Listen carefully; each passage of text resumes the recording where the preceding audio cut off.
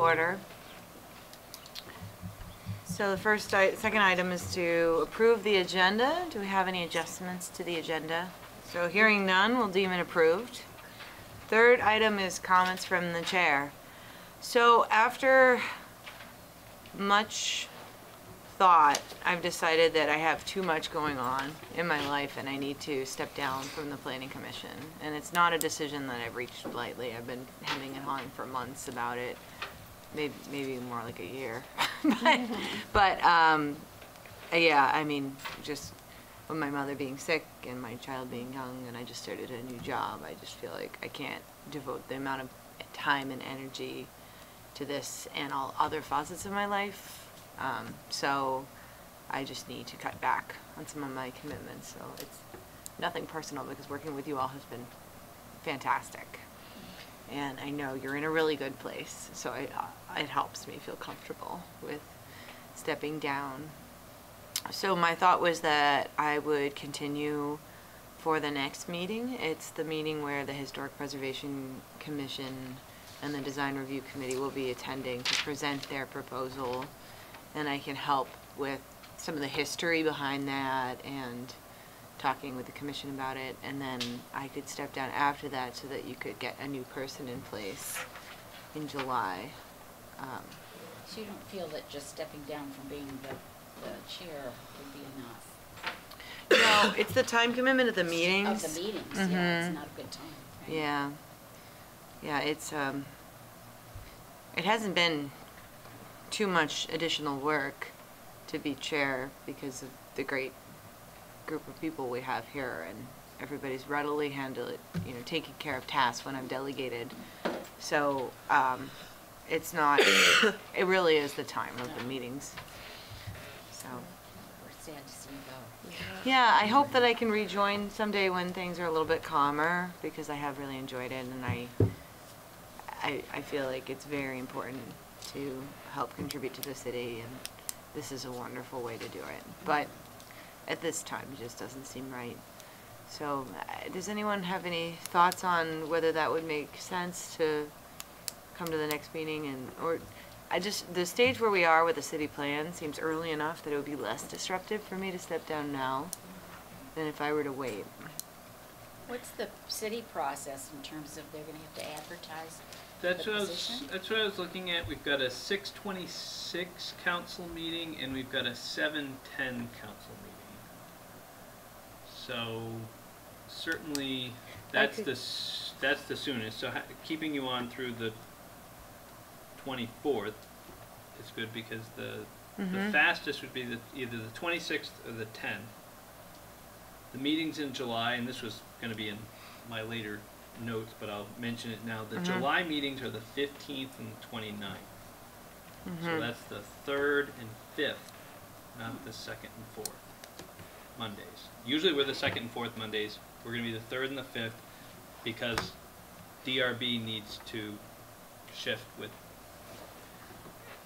things. So Permanently, Mike? no, just for the month of July.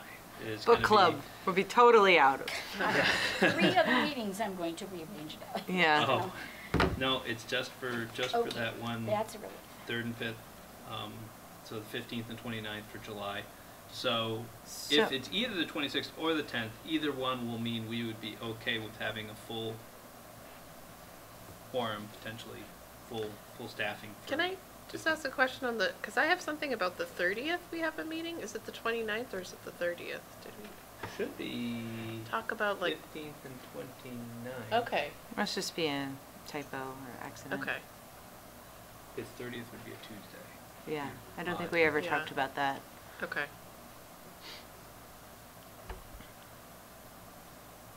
All right, so I'll submit my resignation letter immediately, but I'll make the resignation effective the 25th.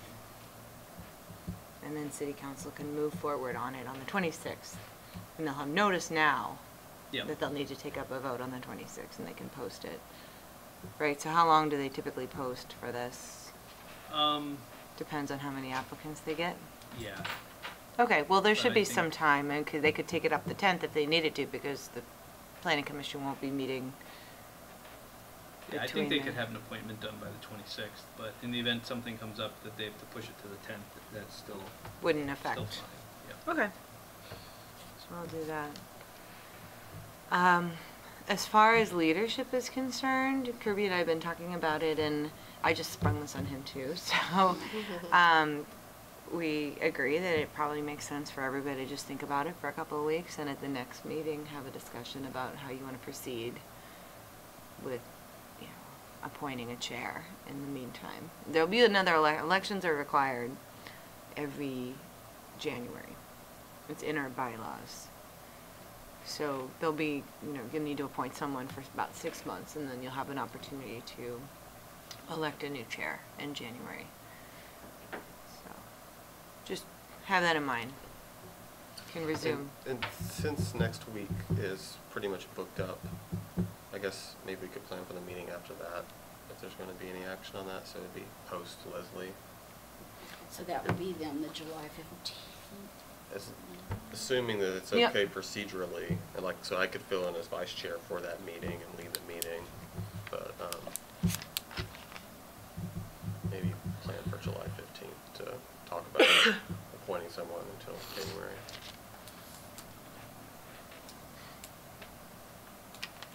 Not hearing any complaints. Sounds good. Okay. Maybe Aaron and John have a lot of complaints, but they're not here. So. Okay. So those are the only things I had for comments for the chair, from the chair.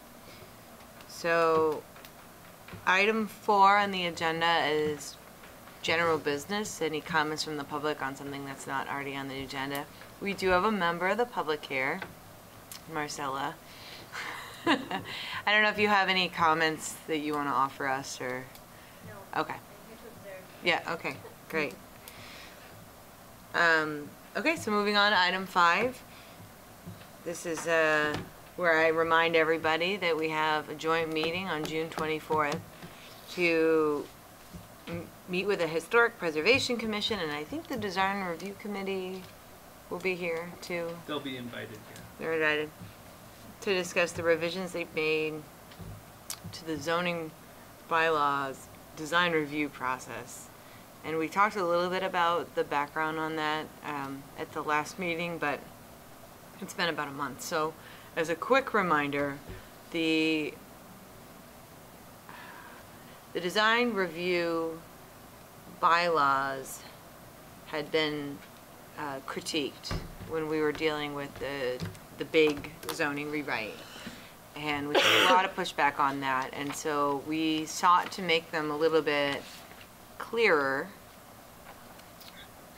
and to have standards be a little bit less ambiguous, therefore there to be less discretion in the application of those standards, or make the regulations read in such a way that there would be minimal amount of discretion to be applied, because one of the things we were hearing was that it really depended on who was on design review committee as to whether a project would get approved in one way or another way, or if, yeah, so if certain members weren't present, then things would go through, and otherwise they wouldn't. And so we just wanted to try to reduce the amount of discretion that was available under that, because it would offer people more certainty, more applicants a little bit more certainty.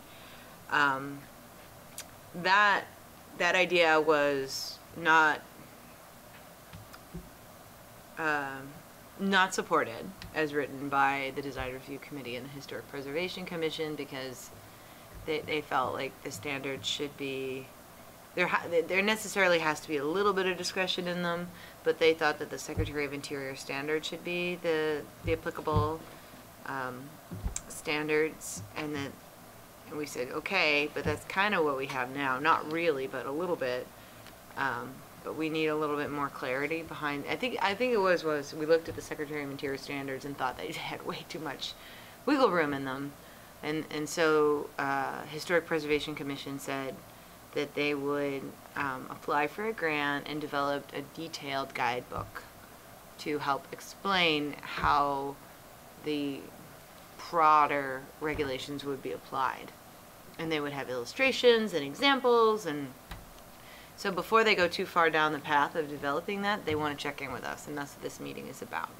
So they do have funding for doing the workbook now? Yeah, I think they've been working on it, and I'm not sure how No, far. what they got was the grant to do the regulations, but they haven't got the grant yet to do the guidebook. Oh, okay. I didn't realize they needed a grant to do the We regulations. got the draft Yeah. regulation. right? Yes. Yeah, they think, yeah, there are a number of funding sources. They can go back to their same CLG funding to get some of it for the guidebook. But, So they But sent they us need some everybody. materials, and we have shared those with everybody. So take a look at them before the meeting next week and 2 weeks from now, and if you have any questions, they may get explained as they do their presentation. They're going to give us a presentation, but They are going to do a presentation. on it. yeah, I think so. yeah, It they seemed have a like it. PowerPoint. The PowerPoint, Yep. okay, Yeah. that's actually the same one that's on our Google Drive? I would think so. Yeah. But Because I think that may be the one that was in the public meeting. Yeah. Okay, great. Yeah, and it's meant It to might be the same one as the public meeting. Yeah, But it'd be great if they bring a detailed one. yeah, that goes something into that's the- more specific goes to deeper into the regs. the guidelines, the requirements. Yeah. Because they are broadening it in some ways beyond what we have now. Well, I think they also want to talk about expanding the district, right? I don't think they are. I think they actually have punted on the district lines moving, and they'll keep the lines the same. Okay. One thing at a time. Right. My understanding is that, yeah, they're gonna want us to deal with that. Oh, like Good make luck. a recommendation about the lines? Mm-hmm. Oh, okay. Yeah, I didn't- we tried that, yeah. Hmm. Maybe we'll leave the lines where they are. Well, we can, but we need more information. I mean, we can't just make a recommendation willy-nilly. We need something to base it on. That's what they say. No, I think they had the public information gathering process, right? Uh-huh. But then at the end of it said, well, we're not sure about the district lines.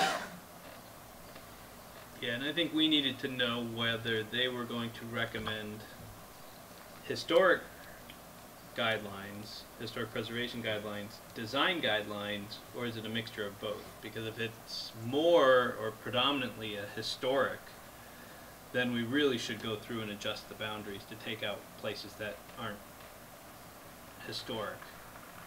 You know, we've got places that,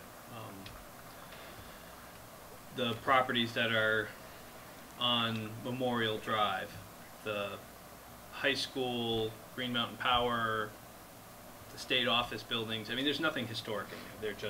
But they're all in the design review district. If you're regulating just National for Life. historic, national life, you're just regulating for historic, you wouldn't need to include those areas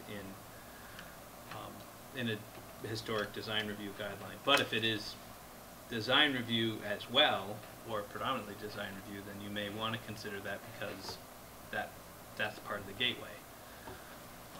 So it really kind of comes down to where the rules are. How do you interpret what they've written? It's predominantly historic.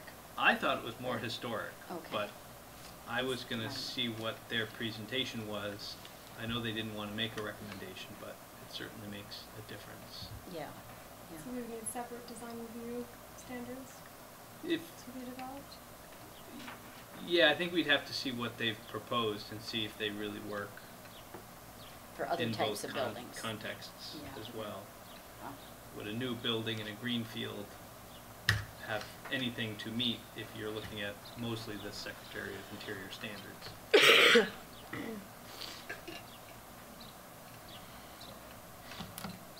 I think we'll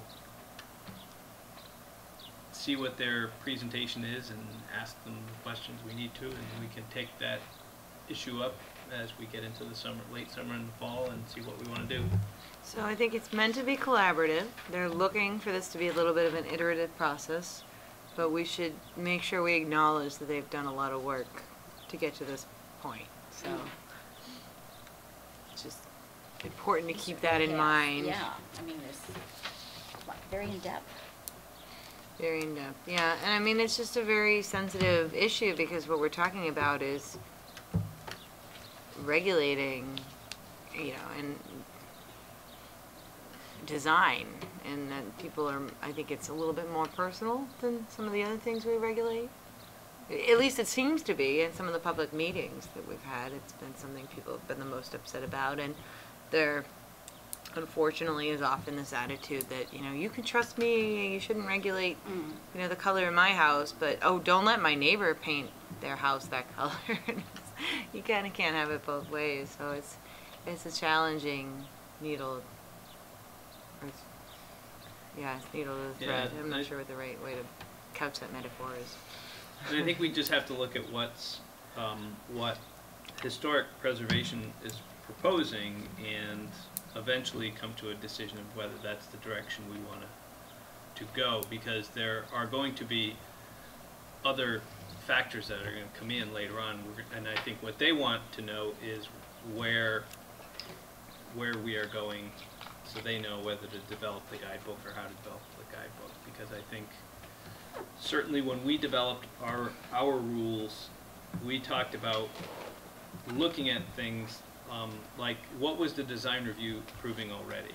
So the design review was always approving, or at least recently, always approving replacement of windows on historic buildings. So if you wanted to, you just had to make it historically accurate, consistent with the historic character of that building. But you could put in new windows. Historic preservation, when we wrote that into our rules, because we said if you're doing that anyways, let's just put in the rules that says you can do that. If you want to replace your windows, you can replace your windows. You just have to do them historically accurate. Historic preservation really didn't like that. They wanted you to first prove that you couldn't fix that window, and that you had to keep the 100-year-old window if you had a 100-year-old window. Now that's going to come up with other things. So we may have some good proposed rules that historic preservation supports, but we're going to have to go and see at what point, you know, is the design review committee on board as well to go through and start enforcing it. Because as much as they say they do it, they actually, I've never seen them force somebody to keep the historic windows, at least recently. Unless it was a National Register project, like across the street. But yeah, those usually are forced to by the funders, right, not by the right, DRC. By the feds, yeah. Yeah, the feds are making them do it because they want federal funding. Yeah. But even in those projects, French Bloc has new windows. Finally, yes. Yes. But it took a while, right? Yes. They had to get themselves through, but it wasn't DRC that was making them put No. in.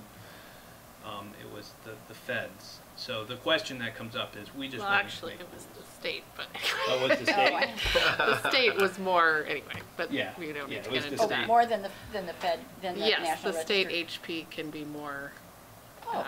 Strict. than the federal tax credit source, the interior, That's yeah. interesting to Sounds know. like you've had some experience with Yeah. this. Yeah. This is on my job too, actually. But Oh, that yeah. was the you know, some of the crux of what we were trying to look at when we wrote our set of design rules for a proposal, was that we wanted to reflect what was actually going on, so people would have some expectation of knowing if I wanted to replace the windows, I could do it, or if I wanted to replace the porch, you know, could I replace the porch with modern material as long as it matched the porch that was on there? You know, could I use pressure treated wood, or do I have to use consistent materials as well? And that was, you know, just a question. We figured these were things we should be able to prescribe out front, and then that would take the question out of it. You know, you have to do this unless 1, 2, 3. But those rules didn't make it through, and so Historic Preservation Commission has come up with an alternative proposal, and I think we'll just have to go and evaluate it and see how well it kind of meets what the public is going to be willing to support. And then once we make a decision and council gets a chance to talk about it, then we would have an opportunity to give them some feedback on their guidebook. You know, is it worth going forward with this? Is your proposal going to actually get passed? And then they'll go back and do a guidebook. So the process for this document would be to amend it in a series of iterations, and then it would go to council, Yeah, or come to us? It just seems sort of hard to approve regulations without the guidebook when the big concern was that the regulations aren't clear enough. And I think what they weren't asking for them to be, the regulations to be adopted at this time. But they did want to have some public comments. They did want to have input from the planning commission and input from the city council, but it wasn't going to go up for adoption. Okay. Because they were in a catch-22. They don't want to adopt guidelines to something that might change, but at the same time, you can't really adopt them without the guidebook. So they're kind of, well, let's go through the process as if we're going to adopt it, take public comment. If we get a lot of negative public comment that says there's no way this is ever going to pass, then they know, don't adopt the guidebook, don't work on a guidebook, we've got to do some more work on the rules. Or maybe it's just a matter of making a few adjustments to the rules and then move forward with the guidebook adoption. But right now, it's coming to us, and there are not any public meetings scheduled? There are no public meetings scheduled yet, but I would expect once we hear from them that we would probably want to schedule something to hear from the public on what they think of these rules. So I guess this is the first of that process. This is the beginning of that process. So. I can just ask one more question. So is there argument for room for interpretation that they have to consider, like, what kind of historic resource that is? Or do you sort of know what their thinking is on why they need interpretation and not kind of like more cut and dry standards? Can you, I'm not quite getting the I just question, don't, so- I'm not quite understanding why they are saying they need room for interpretation on standards instead of. I think it's more about sticking to what the norm is, which is the Secretary of Interior standards. Oh, which are open to They're very interpretation. comfortable with those, but if we did Oh. something that was more like Explicit. it was more explicit, it would, Yeah. it would mean us changing those standards. Oh, okay. Um, Okay, so it's more about that, yeah. Because I And- just yeah. really highly value, especially if homeowners are going to be affected by this, that they're very clear. And, Yes. Yeah.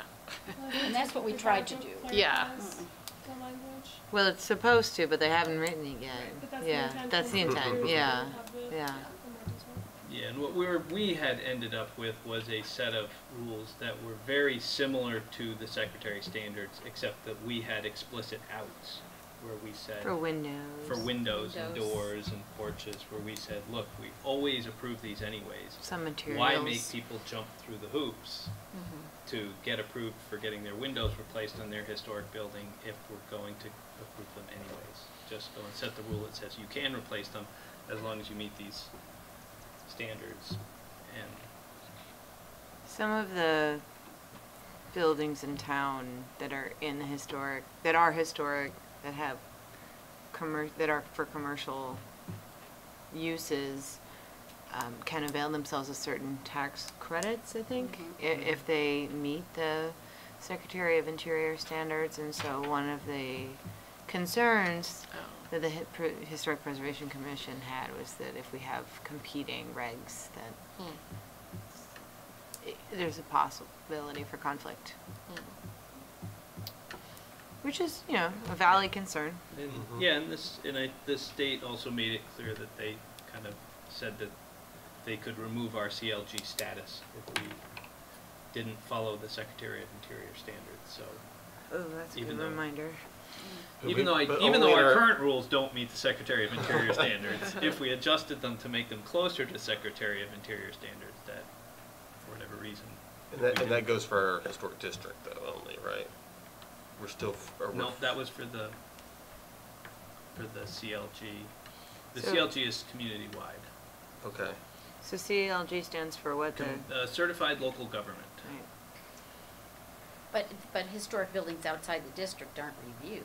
That's what I meant. Yes, which goes to Yeah. some of the whatevers that we parsed back and forth with Devin on, was to go through and say, yeah, but we already don't regulate those buildings. Right. We already don't regulate those buildings, and yet So what was the response to that then? I mean, when you pointed out that there are buildings that we aren't regulating, we can't require that they follow I wasn't going to guidelines. push it too far because I didn't want to Yeah, put ourselves in a Uncomfortable. double jeopardy of pointing out the fact that we don't meet the regulations and we don't meet the district requiremements, and then really have Devin in a position where he's going to push back and say, well, I'm going to throw you out now Yeah, oh, I see. if you don't meet our 100% it's a requirements. tenuous So I position. guess, my goodness. I reached a point of stop pushing that when he pushed back on the one. So so it's worth just keeping in mind that that was put out there, that one of the reasons we are eligible for certified local government and the grants that they offer is because we meet these requirements. So Even though we don't. even though we don't, So, but would that inform the boundaries of the design review district?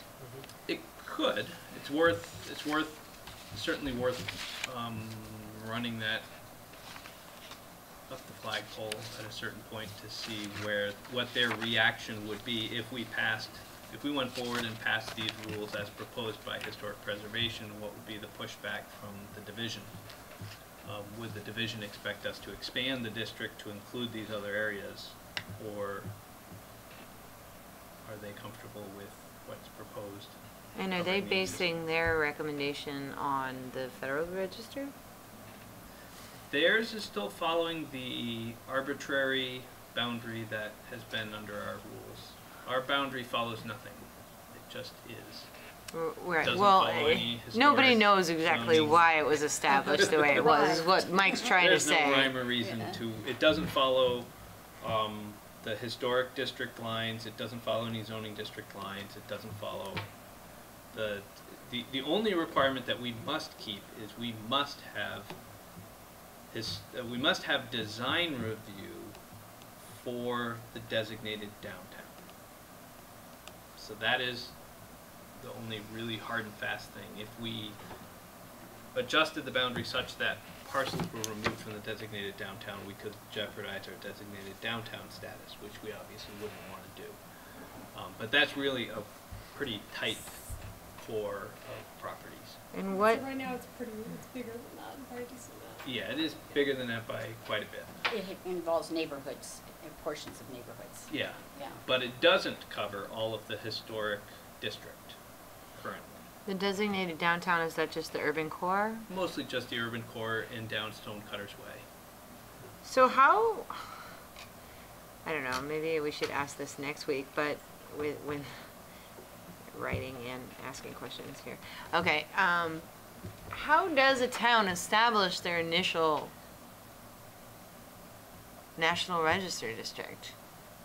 I mean, Barb, you're a historic architect. Do you have any knowledge Well, that? I have no idea how Montpelier arrived at theirs. I think Right, that we've Mike's established telling us that, But I think there was a survey, there've been several surveys done, and By somehow when historic preservation yeah, people who, specialists? basically make the listing Mhm. and then send it to the Secretary of the Interior. Okay. So I think they just started with the downtown, and then it seems to have grown, just sort of beyond what would be considered the urban core. Should And- we apply for a grant for a survey to be done? That's what was done 2 years ago and was finally approved. Oh. So But they it's- remapped ours and included a few more properties that had been skipped before. So usually, what you want for your historic district is buildings that are of a similar time period in a similar, I don't want to say theme, but they're Right. of a similar character. Character, right. And so usually, you may have a downtown that's broken into 4 different historic districts. For some reason, we just became one big one. But a lot of other places would have a number of smaller historic districts. I remember looking at Hardwicks, which is where I live, and I think they have 3 historic districts in their downtown core. One that's just, one that was built within this time period and tended to follow these. This was, 1840s. These were all built in Greek Revival, and the city, town started over here. Then when the granite industry came in, it expanded until here's a second historic district that's right next to that historic district, and then there's a third one that covers another area. So you end up, most places have these piece by piece, but they all kind of Connect, right? connect. Yeah.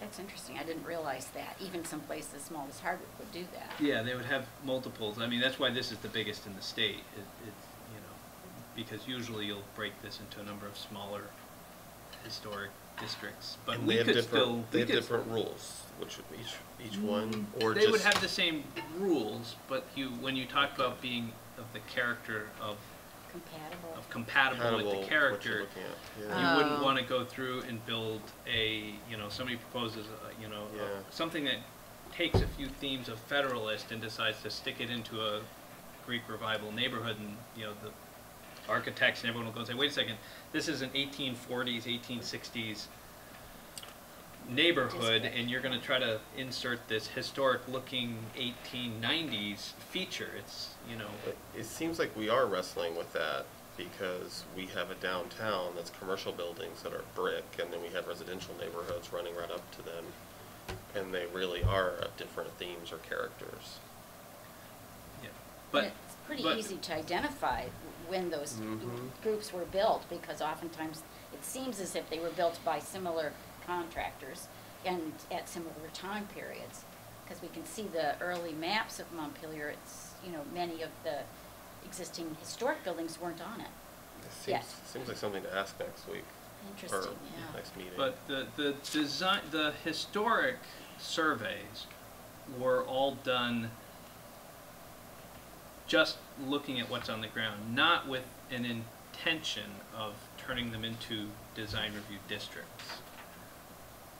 What happened is they surveyed it, so that way they would have records of what the historic buildings are, and also because of the changes at the federal level for how federal money would be spent and its impacts on historic resources, you had to have the maps. You can't put highways to the historic downtowns as easily if you know where the historic buildings are. So. Are you saying that we could have multiple historic districts, some of which could follow the Secretary of Interior standards as Historic Preservation Committee wants, and some of them could maybe not have design review standards? As long as they're not in our... That would be a question for Devin. As long as they're not in our could. designated downtown, I think would be Yeah. one obvious caveat there, but... So who's Or- Devin? Devin is a state. Devin Coleman, he Coleman works in the Division. Historic Preservation Okay, I Office, think I or know. whatever Department of He's the Historic architecture. Preservation, Yeah. I think it's State DHD. Historic Preservation Office, Yep. Yeah. Yeah. So. He's not the SHPO though, that's Yeah, Laura Laura's the Trishman, SHPO. yeah. Yeah. Addressing So. what you asked, Kirby, though, I mean, we could have separate districts that just might not have to meet the Secretary of the Interior standards, but could still have design review, you know, Mhm. rather than not having any design review on those Well, historic districts. part of what I was baking in there was to try to avoid being too overly complicated. Yeah, right. If we're having multiple districts, it would be fine if like really the only purpose of them, from what I'm understanding here, is that just means that when they're looked at and judged, they're going to be kind of more in a vacuum among like what's going on there, which is so there won't be apples and oranges stuff going on, which seems to make a ton of sense, and it does make sense for Montpelier. So maybe that sounds like a need. But at the same time, yeah, maybe that would help us with the problem of having these Secretary of Interior standards, which are very comprehensive, and then maybe for some of the neighborhoods in town, we know that the people there don't want that kind of regulation when it comes to design review. So could our like elegant solution involve having multiple districts and some of them having the Yeah. Department of Interior standards and some not? So I think. And then, yeah, that's an added layer of complication, like whether or not some Well, of them have yeah, but- design review, but that's not. That's Secretary of originally Interior. what we Seems to have proposed, much isn't more. it? It's getting closer to that. Yeah. But I But think. in a different way. Yeah, so I'll just run, so if we take out the CLG, and we take out the designated downtown, there's no requirement under state law, no requirement under federal law that we do any design review. We don't have to do anything. The only time we have to is when we've got these other two pieces. And obviously I don't think the designated downtown will be an issue, because I don't think anyone is going to propose to shrink anything to the point that it's less than the designated downtown. So, because that really is just the urban core. Almost all those buildings are eligible for tax credits, so, I don't think we would ever not do that. But the CLG will be one that we'll just have to work with the state to see how they handle it and what their expectations are. So in other words, if historic preservation goes through and gets another certified local government grant and does work to get the Meadow its own historic district, which has been talked about. It's not in our historic district, but it's mostly historic. The college has a lot of historic properties in and around it. That could be a separate historic district. But if they put those in, are we then obligated as a CLG to then do design review up there as well? That's an answer I don't know. Yeah. And that will probably go to your other question related, which is, what about these areas like Loomis and Liberty that are in our historic district now but are not in design review? Is the state going to force us to move our design review boundary out to capture those? Are you one of those? Neither. No. The historic district stuff's next door to me. So it doesn't come up very far up to Liberty, about half, even halfway. But, Yeah, your St. It St. comes Paul to Street is Graham Terrace, doesn't it? Yeah. And uphill of Grant Terrace is not anything. Yeah. So, yeah, and I know that was one of the issues that was brought up with the public comment, is that there are lots of other neighborhoods, particularly around the college, that could benefit from historic review, and they're not part of it. Right. But, anyway. It just requires a lot of public outreach. And, and then the whole idea of expanding the districts Right. becomes difficult. Well, I mean, I think making a list of all of the reasons why it would benefit the city is very important.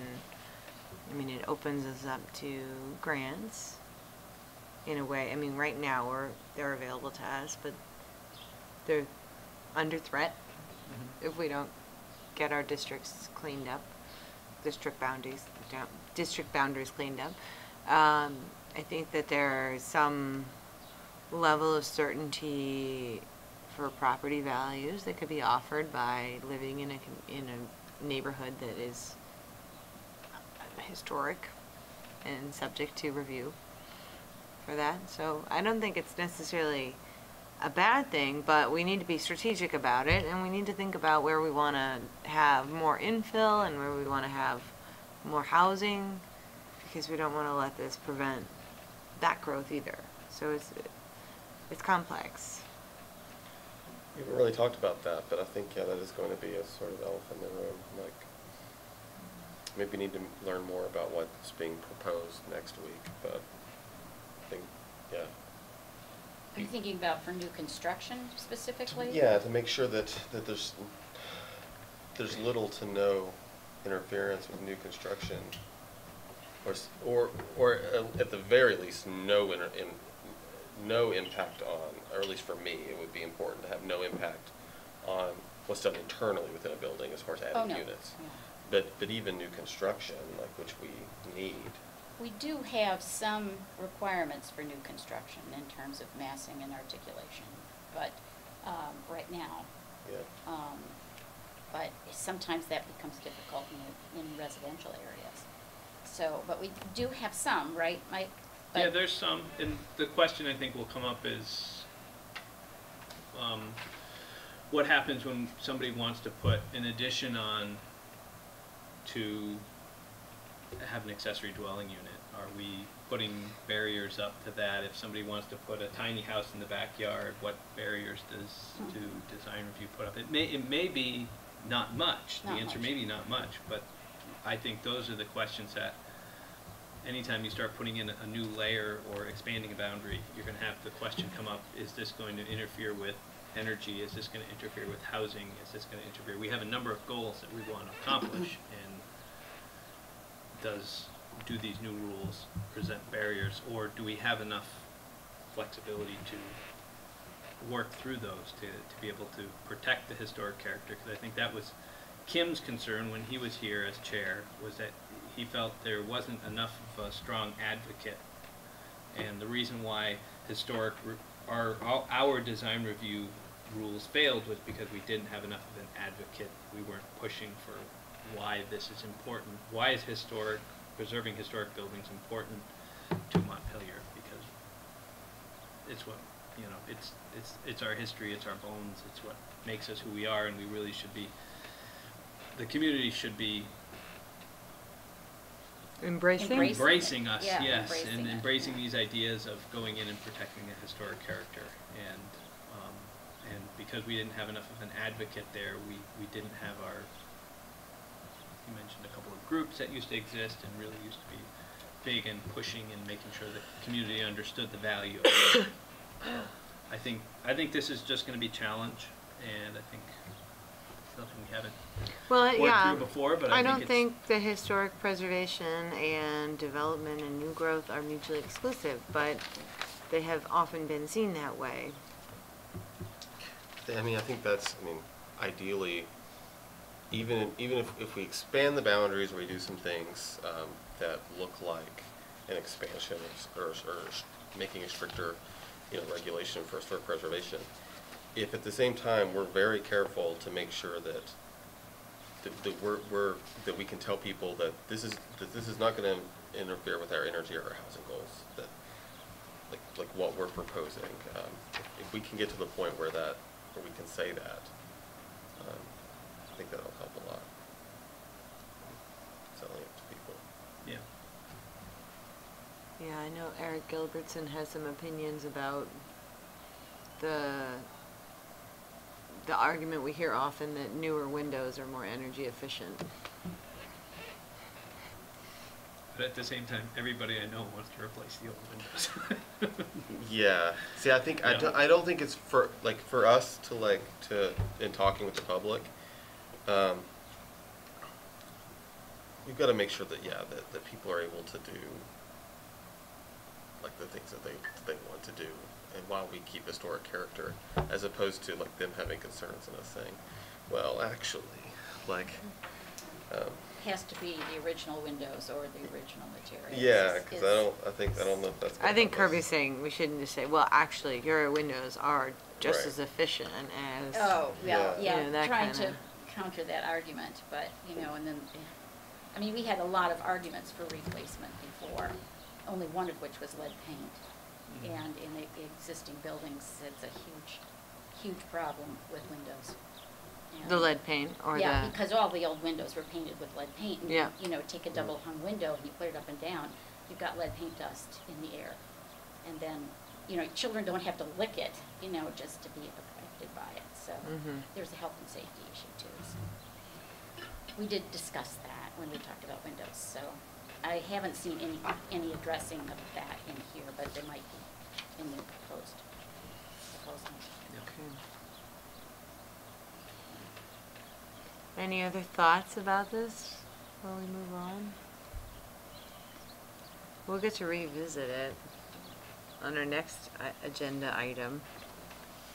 It's a Which lot is- longer than ours was.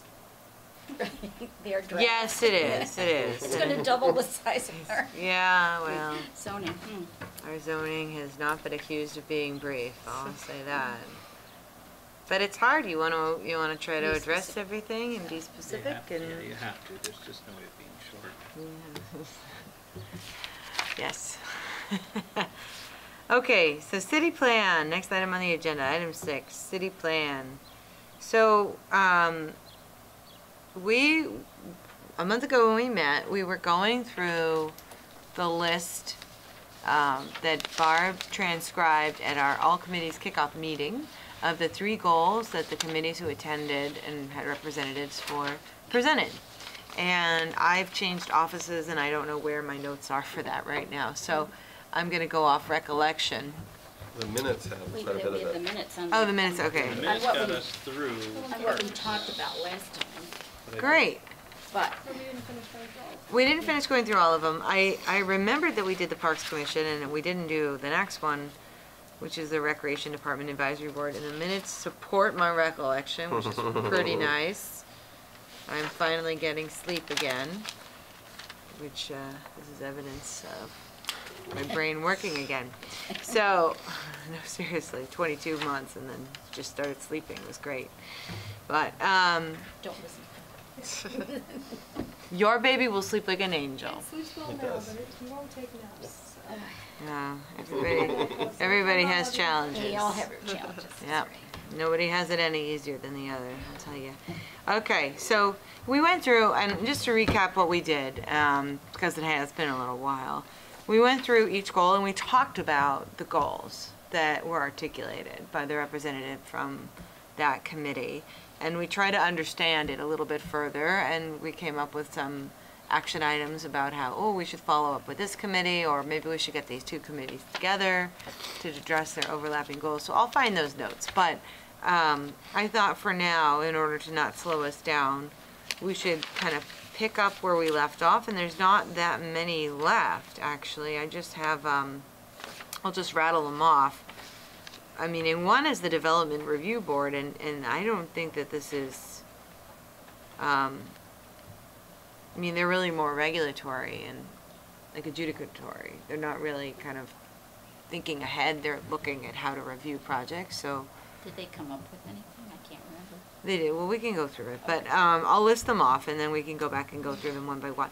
So I have the Recreation Department Advisory Board, the Tree Board, Complete Streets, which I think we talked about, Development Review Board, and Historic Preservation Commission. So that's why I said we'll get to come back to this topic.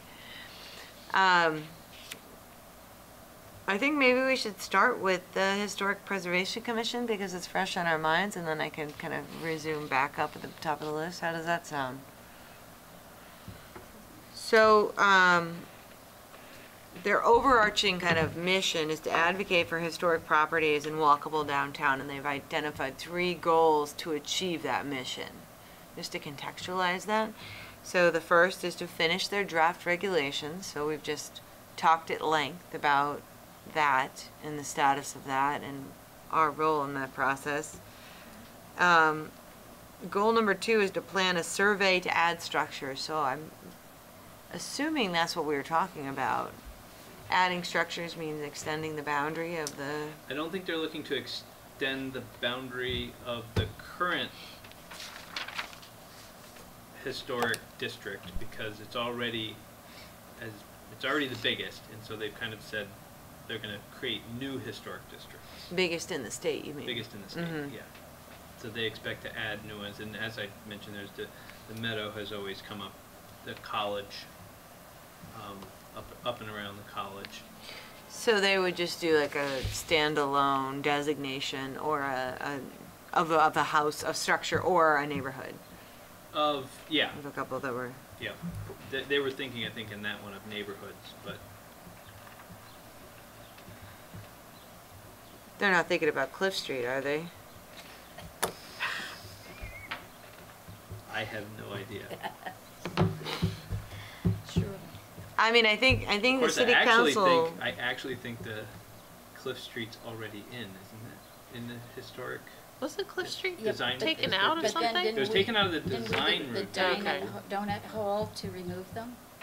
Yeah, it was taken out of Design review, so then that basically takes them out of any kind of a review. But they're still in the historic district. Well, I guess the action wasn't particularly clear, so maybe that's something that we could seek clarification on eventually. I mean, I know, my recollection of the vote from city council was that they agreed to take Cliff Street neighborhood out of design review. I thought it was of the district. You're saying No, it wasn't out of the district, it was just out of, it was just I'm an trying to exemption? think if they were in the district to begin. an with. exemption that's They been were. carved out? No, they were. They were, because that was part That of was the problem. part of our argument why Yeah. we said they should should stay stay in in design because they're review, they've right. been surveyed. But I understood from Mayor Watson, who may not have been mayor at the time, but she was certainly on city council, was that, I mean, she was the one who made the motion, was that there should be an opportunity to revisit this Yes. decision in the future, right? It's Yes, it accurate. wasn't permanent, yeah. So, it's- I think, you know, that needs to be part of the discussion about them wanting to add new structures, and we need to ensure that we understand the rationale very clearly before we agree to anything. And we're gonna hear from that neighborhood, we should just anticipate that. So I just wanted to mention that as part of my download of information. So, goal number 3 is incentives for owner-occupied historic properties.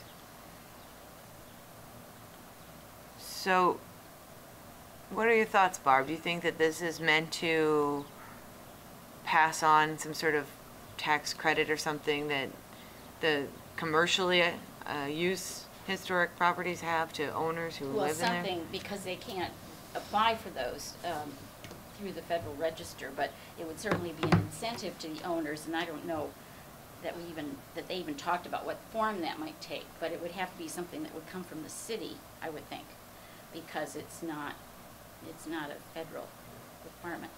But it certainly could give them, owners, a reason to do the right thing. And why would it just be owners and not owner-occupied buildings and not Oh. residential buildings? Was it, it was owner occupied? That's what it says. Incentives for owner-occupied historic structures was there. I mean, I think if it was not owner-occupied, it could be defined as a public building But and therefore qualify for tax credits. even if even it's if only residential? Couple, 2 units or something? Maybe they just I'm use not an that expert on that one. term as the other side of the coin from commercial. Yeah, maybe they mean residential. Because if it's not owner occupied, then it's a rental, and so it would be commercial. Maybe that's all they meant. Yeah, maybe. Yeah. They know Yeah. more than I do on the specifics of that. That's an expert committee. But, yeah, that actually could be true, that rental units could potentially be eligible.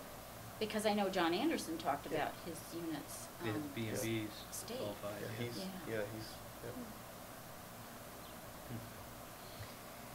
And we've identified potentials for conflict with this goal 2 and goal 3. So goal 2, adding new historic structures. Goal 3, incentive to owners for owner-occupied historic structures. Maybe not so much, but definitely goal 2 is potentially conflict with additional housing and energy goals, right? Well, I mean, No, not the new, regs, not number new one, yeah. construction. This is for existing buildings. Add neighborhoods. Add structures to the historic properties. Yeah. District. Yeah, but like if there was a deteriorated property that was historic and they wouldn't let you tear it down, would that apply? Actually, we have other requirements for demolition. Okay. So, which we wrote pretty carefully regarding historic properties, I thought. But in terms of repair, it might fall into, but I still don't think it's gonna affect new construction significantly. Do you, Mike? No, I think the number one, I think the finishing, whatever comes out of the regs will have, just expanding the national or creating a new national historic district or adding new structures on, I don't think would. My concern with the, if we're talking about goal 2, which was the incentives for owner occupied, my concern there would be having public tax money that's gathered from everyone and then redistributed perhaps to the people who are the best in position to take advantage of this, which is I think likely to be the wealthiest people in town. fancy houses. Yeah, and I think the distribution problem there is one for me. We already have money available for people to add accessory units, for example. The city's already providing some funding for that, which could also therefore mean bigger houses. The argument to accessory units and things, at least you're adding units, maybe there's renters, maybe there's someone else that could Mhm. benefit. Mhm. With this, would be Oh, I to see. replace your windows. And specifically single family, if we're defining owner occupied as a single family unit. Well, I mean, by definition, you have to be an owner of a house to get the credit. Yeah. But also, yeah, we had several requirements in the old zoning that required owner occupant. For example, to add the accessory unit, that used to be owner occupied buildings, right? So maybe that's a holdover. I mean, we could specify instead, or ask them what they might think about switching this from owner occupied to multifamily.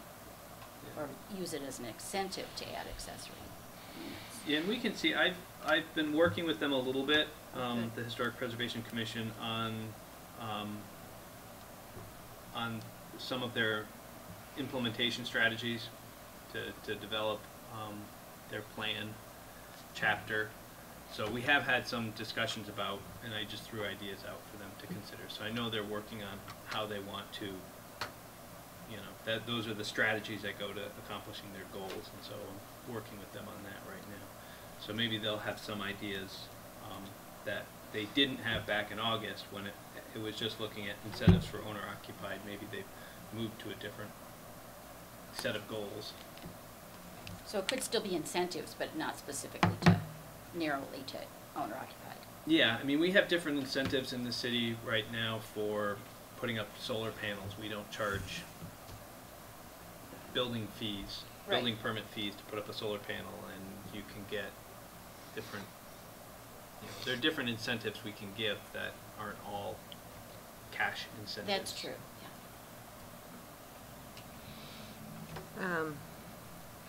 You know, it's interesting, I'm looking at their kind of their mission statement that they have offered us, and it says advocate for historic properties in walkable downtown. The walkable piece kind of catches my eye. Do you think the idea is that having more connected historic structures will increase interest in walking in the downtown? I'm trying to figure out how these two things connect. Unless walkable defines a specific area that's close to the downtown as opposed to outlying neighborhoods. Yeah, I see this it's like if there's a visitor who's visiting downtown, anything that's walkable from the downtown would be what we were trying to emphasize for. Okay. Yeah. Because this what we're says trying to advocate promote. for historic properties and walkable downtown, not in walkable Oh. downtown, but it could just be a typo from, Could have been, yeah, Yeah. what they said at the time, Yeah. but wasn't specifically Okay. what they meant. yeah. And that would make a little more sense. Okay. All right, so going back up to the middle of the list where I was, so the Recreation Department Advisory Board, which I'm not terribly familiar with them. Like, do you work with them much? No. I mean, and I know the Parks Commission, so I think the Rec Advisory Board must be who Arnie reports to or gets feedback from. Okay. So their goals are, I mean, it's interesting. I mean, these are notes, but the first bullet says what to do with 55 Berry Street, old rec building. We need to plan for the future needs of the city, and that's one building that they're trying to figure out how to do that. Is that a historic building? It is a historic. That's what I thought. Yes, And- it is. I believe it's Historic old dinosaur. armory. Yes. Was it an armory? Oh, it would make sense. It looks like, yeah. So we have a restricted ability to change the exterior, the facade, right? Well, It's- it's got so many issues on the interior as well, that the whole building, because of asbestos, right? Is that part of it? It's got lots of. It's got asbestos. It's got lead. Oh, yeah. It had a shooting range in the basement, so it's got. Oh. That's where, They yeah, covered it. police qualifications qualifying. I mean, so there are just a lot of things that were there. Plus, it has multi-levels, and to make it ADA accessible, you need to put in an elevator. My understanding is that actually the plan now is actually to retrofit the building and keep it. Retrofit in what way? Add the elevator and go through. I think it's still in the development phase. The idea of, 'cause I think this is where the jump and splash debate came in last year, where there was a lot of discussions of, do we want to have a regional, larger swimming Everyone pool, wants a pool. recreation community center, and if we had that, we wouldn't need 58 Berry Street. We could demolish it and maybe use it as a small park or a small parking lot or whatever was the. No more parking lots. I'm No, just saying no. what was said. People on Berry Connection- Street would like to have a place to park off street. And that's- Connection to the bike path Yeah. from Berry Street. So there was a number of opportunities that were presented. If the building weren't there, we could repurpose that lot for something else. So my understanding was after the CNA and the needs assessment was done, that the decision was to not do the regional and to keep that building and to retrofit it to fit our needs. I think they're developing now what the costs are, because they're gonna have to come up with a plan and the costs so they could bond for it, because it'll be a multi-million-dollar improvement. But what is it, what will fit our needs? What is it that we're That- retrofitting it for? That would be a question for them. I Okay. think But we'd for include recreation, pickleball right? and Still basketball and, Continue to be used for recreation. yes. Okay. Continues to be used for Because recreation. right now it is being used for recreation, but Yep. not very well. It's difficult. Yes. Okay. And if you were It's good. having a physical disability, that would probably make it impossible for you to get in there. Yeah. Because it's, Even in the door. yeah, even in the door, you're coming up multiple steps. Is that address 55 or 58? That was 58. Yeah, the notes say 55, but Yeah. I'll trust Yeah, Mike's I memory. wrote 58, but I took the notes on the, yeah, so don't go by those. could be 55 necessarily. unless 58 is the senior center across the street, and that's why 58 sticks in my head. I don't know. Oh, it doesn't mean, very strict rec You know where it center. is. The rec You know center, what building yeah. you're talking about. Does everybody know what building we're talking about? Okay. Okay. Do any like middle school kids use that building? Rec center? Yeah. Yeah, some people play basketball there. Okay. It's a lot of pickup basketball Yeah. there, right? When you just show up and they can play. Yeah, I know when I'm leaving to go back, I park in Stonecutter's Way, so I've got to walk over and walk by it. So when I go by at 6, there's always parents picking up kids. So So it's always open. I think it locks up at some point, but I don't Do you think know they Emery? just leave it open all Okay. night. Yeah, Basketball okay. stuff. Okay. Do they have classes there Yeah. or anything like that? I'm I not t- really sure. I Mhm. took that a right? fitness You can- hooping you can- class Okay, does there. it- Oh, yeah? I don't think she goes there for Zumba, but I've been to kids' birthday parties there. Yeah. So Oh, this sounds kind of like a dangerous place to have kids' birthday parties and It have is. lead It's and It's stuff. just just a a gym. lot of the contamination stuff is in the basement. Oh, That's where okay. the cleanup Yeah. stuff is. Yeah, people aren't swimming around in Jeez. lead paint and asbestos in there. Mike, what are It's- you doing? Well, we went. It was a dungeon themed birthday party. Oh. We were digging in the. No, I'm just kidding. Just That Strange child. It's not a bad venue for that actually. It's a lot of space, Yeah, a lot of running around for like 4-year-olds. yeah. Oh, that sounds good. So, and I think Katie takes the girls there for there's like a gym class or something. Anyway, I just realized my child goes there too. Anyway, so their second bullet for the Recreation Department Advisory Board is infrastructure needs, and they have pool house, etc. written here. So my guess is that we have these facilities and we're not supporting them with money. Is that fair to say? Yes, so So we need to do there are that? a number of these ones that we are able to and have done a good job of keeping up, you know, the pool and the tower and everything there, but there are a number of things that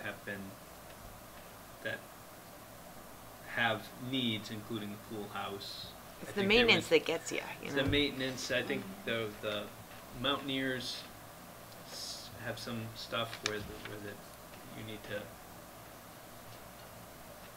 the box where they do the calls from and stuff that's, Is it anything that's deteriorated, needed to underneath be the fixed. stands? You know that they have some spaces underneath the stands that are being used, but Yeah. I don't know what shape those are in. yeah. The band. I just know there was a number of those that have been highlighted, and I think Yeah, that's on the okay. list of, because we have a facilities director who was approved in the budget, and we should be posting for hiring some point this summer for the fall. I can't remember if they come on in October or January. It was a partial year. Partial right, year. Yeah. First year. Yeah, so that person will have their work cut out for them. So, I mean, this seems like something we can put in a city plan. You know, the goals are to ensure adequate funding for our infrastructure, and there's pretty easy measurables in there, unlike some of these goals. You know, Yeah. we can actually easily track. But we have to determine what the priority is for that, you know, compared to the green print or other things. So, okay, and then the last bullet for the Recreation Department Advisory Board is to provide recreational opportunities for all residents. So, I think it must be speaking to a variety of recreational opportunities and the location of probably where they're provided. Be my guess. So would that extend to the river? I mean, access to the river for people to boat? You know, I mean, where's the overlap with other? So I think some of this has been helped greatly by the fact that they're now a combined department. So we used to have a separate recreation department. In fact, Arnie used to be working for the schools as a part of the rec department. And now the rec department left the schools and is now part of the city. So the rec department, the parks, trees, and the senior center have all been merged into a community services department. Rec, parks, and trees. And senior. Oh, Community services. So that was one of the things Jessie did just before she left, was to work on getting a merger of those departments. They haven't finished figuring out how to put it all together yet. There was, you know, there's still, I think it's that's why they're a in the work in senior progress center. Okay. to kind of figure out how to be able to balance resources and needs, and you know, obviously that question of, you know, we want a park within 10 minutes walk of every neighborhood, but what if it's a recreational, you know, what if it's a ball field instead of a park? And is a ball field not just a different type of park, you know? And so I think there's just being able to balance these parks, rec, senior, and events, and doing these various different things. They're just trying to coordinate.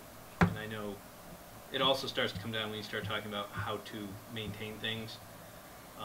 Parks might have some things that need to get mowed, and the rec department might have a lot of lawn mowers. Well, if you're one department, it becomes a lot easier just to go through and say, this is all that needs to be mowed, and we're going to buy one set of lawn mowers. And we don't care which one we're mowing. A bigger and at the same budget. time, if we need, you know, a large tractor, well, the Parks Department has a tractor. We don't have to buy one for the rec department. If the Parks Department has one, you're all the same department now, so we can share resources. And I think they're still figuring themselves out, because unlike other departments, there isn't a director of community services. It's a department that includes 3 different directors. Oh. So they still have some pieces to work out, and that was part of the discussion. Were they going to make a hierarchy, or were they not going to? They just go to Sue when they need to decision tiebreaker. When they need the tiebreaker, I don't know.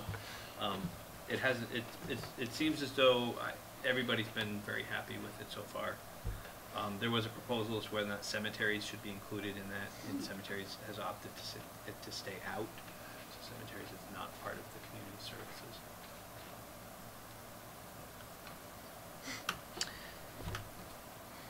Just think of That's as much Brexit. as I can. Okay. I was thinking about sharing lawnmowers. Oh. Yes. That's what Yeah. a That's couple what of you us want to were. share lawnmowers. Yeah. Brexit. Okay, so Brexit, exactly. Tree Board.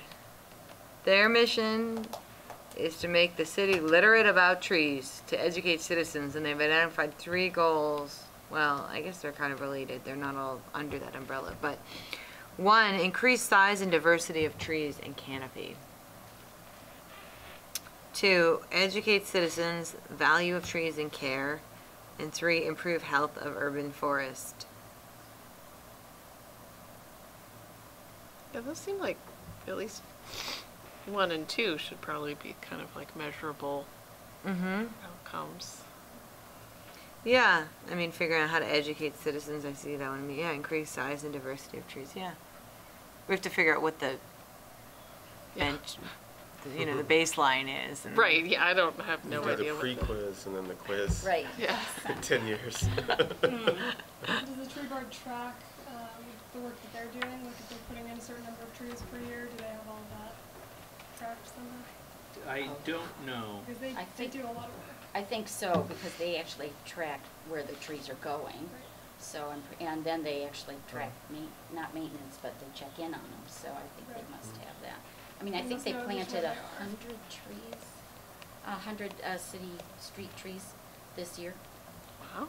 Yeah, yeah. Well So- on their way to meeting their goal. Right, right. And, and what they were trying to do was to acknowledge the fact that we've lost a lot of the big trees along the streets. And many more are sick and probably going to lose them soon. So they tried to, A lot of trees get removed, not very many trees get added back in.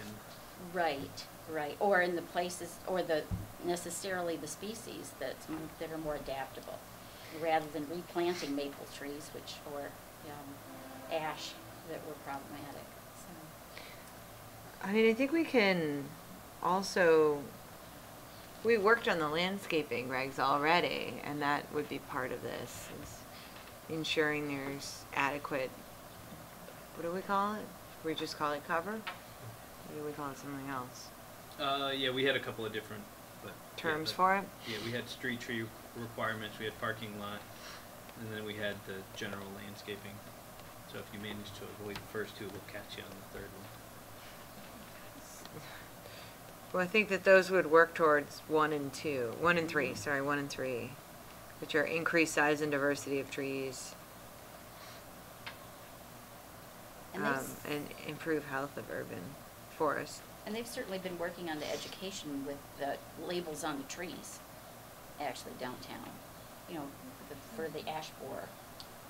They've actually put labels around the trees, so hopefully people are noticing those. That would be for educate. Yeah, educate, right. So they're definitely acting on that. So maybe they determine some kind of a measurable. Well, if not, we can recommend that they maybe think about that one. Yeah. And even if there isn't necessarily a measurable, certainly the new rules that we adopted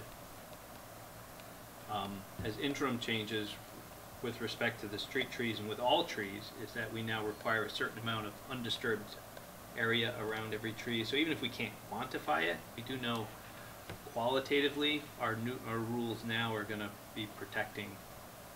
If you've got a large tree, you have to protect 100 square feet around that tree.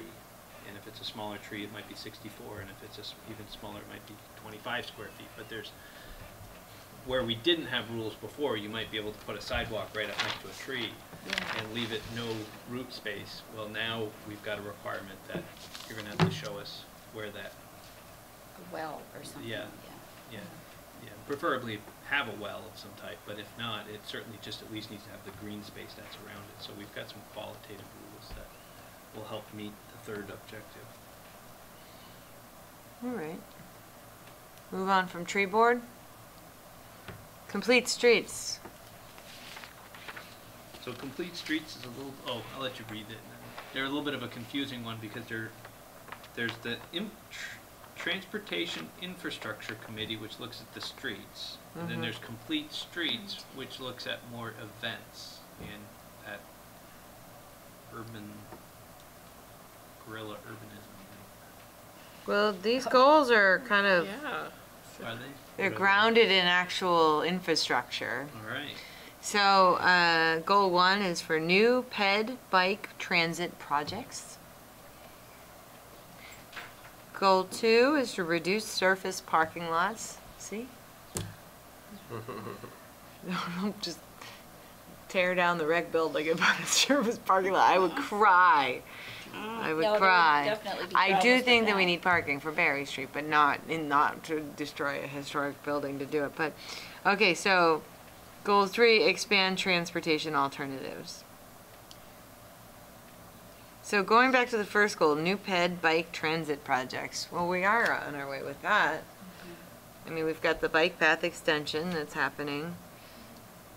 And eventually it'll be connected, all connected to the existing bike path. Yes, as soon as we get from Main Street to the rec center. Is it just, so there, it will be set, the work that they're doing now will be extended all the way to the rec center? No, Okay, no, other than that gap. We other still than have the that. gap. Okay. Which gap can you? From Main Street to the rec center. Right. So from Main Right. Street all the way Yep. out to the west is all gonna be complete, and then from the rec center east to Galveston Hill will be all done. That's what they're But doing. we'll have 600 feet in the middle. Okay. How does this interface with the transportation committee? Or is there still a transportation committee? There is, and as I said, initially the discussion was they didn't merge into a completely unified group because one Right. was going to be, one kept wanting to do events and one kept wanting to talk about doing projects, and so they eventually split into a events group and a project group. And it looks like now, looking at this, it sounds like they're both being project groups. So Oh, we've but- always wanted to try to keep them as a single transportation committee because we think it's more effective that way. But MTIC is currently considered the transportation committee. That's the one that we staff. Yeah, Yeah. okay. So what kind of events? I mean, what are Trying to do things like maybe shut down a neighborhood street on a Saturday so kids could ride their bikes in the street. Kind of doing more neighborhood type events to get people out. Maybe organizing an event where we would shut down the parking on one side of a street, put up cones, that way people could use that as a bikeway for a weekend or for a week. Trying to set up those types of opportunities where we can try out new things on a temporary basis. Didn't they have some kind of guidelines they developed or some kind of a study? Was there a complete street study? I haven't been well, there was, but that Yeah. was street typology. Okay, was- so that was they're different. doing the street typology? No, No. MTIC is, okay. MTIC was doing complete streets. I'm sorry, this is a little bit of a side question, but whatever happened, wasn't there an E911 effort to label houses on the streets? Jury number, yes, and we didn't end up getting the time to advance that. It's still on our work list of possible things that we want to work on, Okay. but it hasn't gotten there. We're going to be forced to at some point because we've got certain streets that People have are run out not of going to numbers. be happy. People are not going to be happy, but certain Yeah. streets have run out of numbers, Okay. and we need to fix it. Okay, sorry for that. Okay, so, I mean, these goals, I think they're pretty easy to, I don't know what expand transportation alternatives encompasses, though. Maybe we should talk about that briefly. I mean, Well, that's what the Sustainable Montpelier Coalition's been looking at. so is this alternatives to cars? Yes, I'm Is that- assuming so. okay. Yes, yeah. So, and not necessarily relying or assuming that it's going to be more buses in a similar kind of format to what we're doing now. That may be a different way of providing transportation. And, so, I'd forgotten that was actually part of one of theirs, but, yeah, hopefully everybody's working all together, and the state's interested in it as well. Right, so they should be working with the Energy Committee on this, right? Well, the Energy Isn't that- Committee's sort of overwatching what the Sustainable Montpelier Coalition's doing. Okay, But- so it's the Sustainable Montpelier Coalition that should be working with the Complete Streets group on this. Yes, yeah. And maybe, I'm not sure of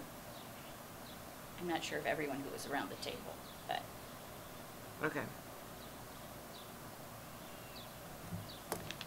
Okay, moving on. I think that we have one more, which is the Development Review Board, so let's just talk about that quickly and try to get through our minutes and get out of here in the next 5-10 minutes, because it's pretty hot in here and I feel I'm losing people, so let's just try to be productive in the last few minutes. Wilton. Me, myself included. So, Development Review Board, okay. Let me just rattle off what they have here and we can talk about them. So provide consistent and fair review of projects, so not really a city plan goal, but good. Clear and flexible standards. So yeah, that's what we try for. Parking, comprehensive / realistic plan, which has been identified again and again. And the last piece is an advanced long-term sustainability goals. So I think, my take of their presentation was that they're trying to figure out how to interpret and apply the regulations with these goals in mind. Those are the purpose. So I don't think we need to talk too much about that What's unless. their definition of Yeah. sustainability? Yeah. Yeah, how, Well, they'll get that in the rest of the city plan. I don't know. yeah, Yes, we will inform that, I are they guess. talking about, resilience? Or they talking, I mean, Yeah. I don't know. I don't know, because, we could go back and review, but I'm not sure. my Yeah, I don't sense is that remember it if probably that had to do question with the ever got asked. Sustainable Montpelier Coalition ideas, but maybe not. It seems like everybody has a appreciation for the net zero competition and the Team Bridges proposal and the other proposals. All of these committees seem to appreciate different aspects of them, so I think using some of those ideas from those proposals as anchors would be really useful developing the city plan. Sorry, can I digress just a bit about that on the design competition? Because when you said that, it reminded me. When I went on to our Google Drive, the only one that's on it is the bridges, currently the bridges information. I couldn't access the workbook because it wasn't functional, Okay. and the other ones are not on it. And since we reviewed all 5 of them, of the finalists, it seems like it might be appropriate to have at least some information, maybe their overview board, right? And do we want to be taking a look at all of those? Mike, can you add those to the? I'll try to see what I can Thanks. come up with. Is it easy for you to add stuff to that, Mike, to our Google Drive? I think you can add them too, Drag Barb. and- It's drag and drop as far as Drag and I've drop? done it. Okay, Yeah. all right. So 'cause- if you see something that you think should be on there, you could, and you have access to that document, you should feel Well, free to upload it. I might just not have, dug deep enough in the rabbit hole, but it seems like there are lots of things like the Greening America's Capitals plan I didn't see on, the other plans that we have, that the Yeah, city I has. don't think, I think there are a number of things that Aren't there yet. aren't there yet. Yeah. And somewhere on there, I know that we have the draft for the energy section, but I couldn't get into it. Yeah, what I saw didn't have a lot in it. Yeah, And so I've been trying to work on some stuff so I can meet with you at some point. oh, great, okay, because, I tried But I to. couldn't find when John was like, oh yeah, we worked on a whole bunch of stuff and it's on there, and I looked, I'm like, well, there's not a whole Yeah. lot there. So- Unless I'm just not finding it, it could be No, there. I didn't find it either, so. Okay, Yeah. all right, and he's more tech savvy than I am, Yeah. so. Well, he's good. also just busy, so. No, I mean, Oh, Mike Mike. is more tech Oh, savvy. yeah. If he can't find it, then maybe it really isn't there. So, anyway, thanks, sorry for the digression. There's an energy advisory committee with a goals and strategies for the city plan document. That's in here under partners. But I'm only seeing, I only see 2 bridges. And if you click on the workbook for Team Bridges, does it, download? And it's from the plan website, it's not where I looked to. That's a workbook. isn't it? Yeah, it has it in there, I just can't It does. scroll it down. Okay, all right, because I couldn't get anything other than the cover to load, all right, But that's the only one that's in here. yeah, okay. So workbook, I'll look for the rest of the presentation, but I don't have to worry about the workbook. I guess not, no. Everything related to Team Bridges, there were 4 documents altogether. But Right, it's just the 2 bridges. right. But the other teams, yeah. Yep, Yeah. I'll see if I can find the other teams. Or at least, if not the Yeah, whole so the workbooks, board- that might be more difficult, but at least the boards, yeah. Yeah, the board's in here for bridges. Right, and that, I think having all 5 of them would be helpful. Yeah, agreed. Whew. Okay, so as far as the visioning statement for the city plan is concerned, I'm gonna compile all my notes and type them up. And then the conversation can resume, you know, looking at all of these, just to see, try to tie it all together. And come up with a visioning statement. If you wanna send those out, is it Yeah. worth us individually trying to each come up with something, or putting a few together and then talking about it, so we're thinking out ahead of time? Yeah, I mean, maybe if people wanna try to come up with something, that would be very We could end up. helpful for the discussion. And if you don't want to put together a sentence or two, you could just start, like, say, here are the key things that I'm seeing themes about, and just do bullets. Bullets, yeah. Yeah. How long are you imagining this visioning statement being? No, just a sentence or two. Okay, that's when it gets I- hard. yeah. Yeah, when you have to If get we can it get down it down to something really concise, I think that that's people gonna could be- actually remember. I think that's gonna be Yeah. great. Yeah, I wanna try to go and see if I can find it. I thought, I don't remember the name, Muldrow, we had a consultant do a visioning statement, Oh, and I can't remember where it is or where it was associated with, but I'll try to see if I can find it. Yeah, okay. Oh. But it was professionally developed, and they're really good. Professionally written sentence. Well, it's well, a whole paragraph. document. These guys are the Yeah. ones that we always chuckle about. I and work then you I work in read. words for a living, but that's still one where I'm like, but we paid He's a really- consultant to write a sentence. They're actually really. He does it all around the country, and it's remarkable that he'll sit down and talk to these guys, and he'll write this whole thing up, and you're just like, oh, that's good. So that- That's really good, but I can't remember. That's a piece we want to That's include a then piece in we- our City plan. full of rainbows Yeah. and butterflies. City Yeah. full of rainbows and butterflies, something better than I can put together. And that's yeah. real city full of rainbows and butterflies. But I remember when he also did it, he's done it for a number of communities in Vermont, including Barrie when I was there as well. And that was where they came up with Barrie Works. And, you know, they went through, you know, they would have a sentence, and then it was Barrie Works, and it was this, and it was Barrie Works, and it was this, and it was Barrie Works. So it was before you were here. Well, Barrie was Montpelier. while I was there, and then when we came here, I was pretty sure it was while Ashley was here that I think Montpelier Alive had him come in. Oh, I've just been trying to pick my brain. I remember sitting in a meeting here. We're gonna go and All right. steal it. But I've let got- me find it, and all I'll right, try to get good. it to you. That's your action item. And our action item is to pull themes from the committee goals and put them in bullet points. Yeah. And not too many, Barb. I know, it's so hard. Yeah. So we each kind of bring them to the meeting in July, is that the? Mm-hmm. Okay. But can we circulate them to the entire group? Sure, just don't reply with substantive feedback. Right. Don't, Such a fun one. don't say nice job.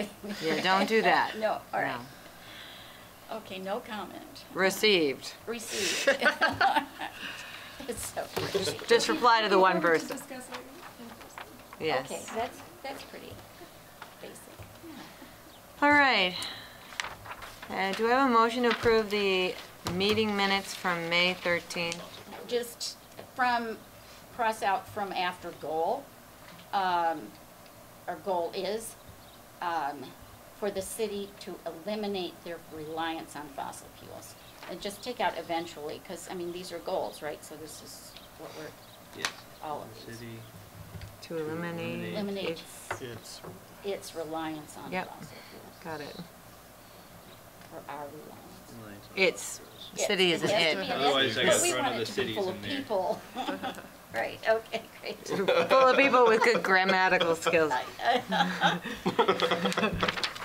I'm used to writing zoning regulations, so I'm Why do we always have- avoiding the Why do we have to pronouns. hire someone to write a sentence, says Kirby? Well, Make sure it's it's. see, offer that for Make sure free. we don't use the same word in one sentence, you know, those kinds of things. Yeah. Mm. All right, any other clarifications? Okay, the minutes with that edit are approved. So the final item on our agenda, which I've written all over, so let's see, is to adjourn.